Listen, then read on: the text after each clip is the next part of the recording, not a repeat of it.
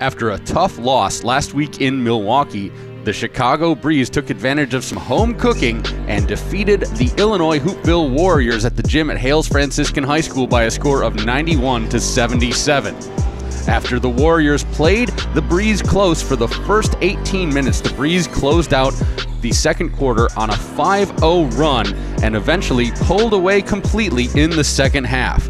Ariel Easton led all scorers with 23. She also chipped in 10 rebounds. Akyah Taylor had the second double-double for the Breeze, putting in 20 points and also grabbing 10 rebounds. Also in double figures for the Breeze was Bree Blair, who added 14 points. The Breeze have a bye week over the holiday weekend and are then back in action with another home game Saturday, July 14th at 3 p.m. at Hales Franciscan High School.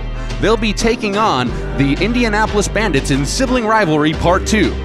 Go Breeze!